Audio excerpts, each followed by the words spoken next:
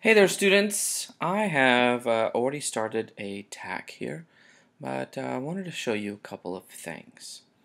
First of all, as you are adding items to your Tackk, and you start hovering over your items, you'll notice that stuff starts popping up. Tackk will cause everything to disappear unless you're hovering over that item. So when you're there, you'll notice that there's some arrows, so you could actually rearrange your items, your photos, and your text boxes, that sort of thing. You have a settings button, which would cause you to, which is where you would go to resize your photos, to edit, or even to toss.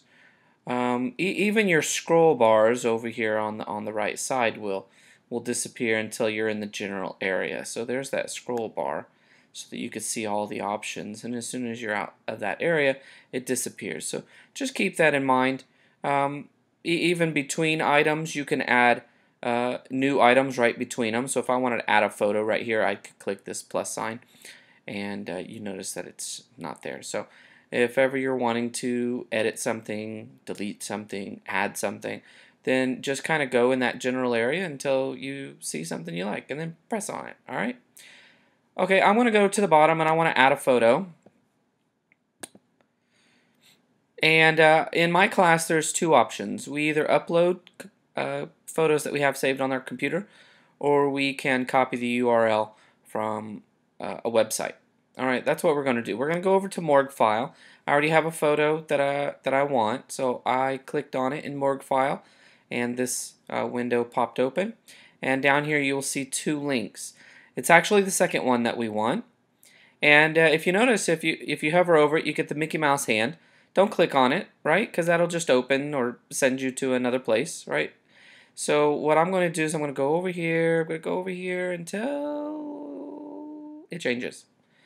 And as soon as it changes, now I'm going to highlight and copy. If I go too high, I get that. If I go too low, I get that. So you got to stay right on the line, and I'm going to copy that. Now, right here in front, there's an extra space. We will have to delete that, otherwise Tackk will not go and find this photo. Alright, so I'm going to go back over, and I'm going to select from URL, and in that space right there, I'm going to paste that link. Let's remember that we do have an extra space right here. So I'm going to delete that, and I'm going to import. And here it comes. Easy peasy. Alright, that's definitely the easy way to go, instead of having to download a photo and then upload a photo. If you can find the URL and paste it in, you're definitely going to save yourself some time. Alright, I'm going to done that.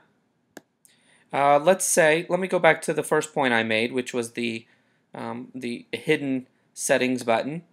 And let's say I'm going to go back and edit because I forgot to add a caption.